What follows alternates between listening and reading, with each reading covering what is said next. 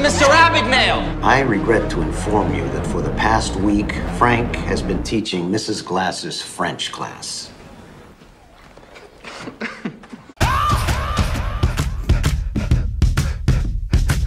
sent my uniform to be cleaned through the hotel, and I guess they must have lost it. They lost a uniform. Happens all the time. Are you deadheading? Yes. Yeah, I'm the deadhead.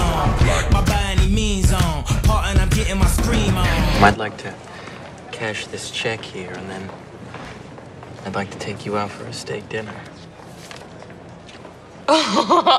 Some leathers flying around the country posing as a Pan Am pilot. Call him the James Bond of the sky.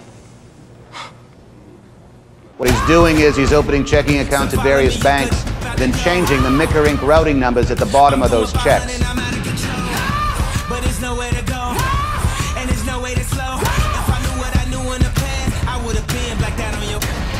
Dr. Harris.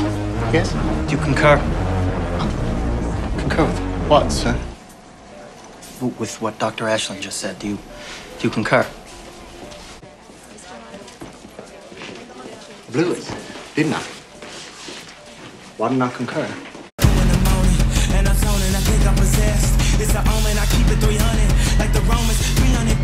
Where the Trojans, baby, we living in the moment. I've been in minutes for the longest, and you know it, and you know it, and you know it, and you know it. These are the most powerful people in New York City, and they keep peeking over their shoulders, wondering where you're going tonight. Where you going, Frank?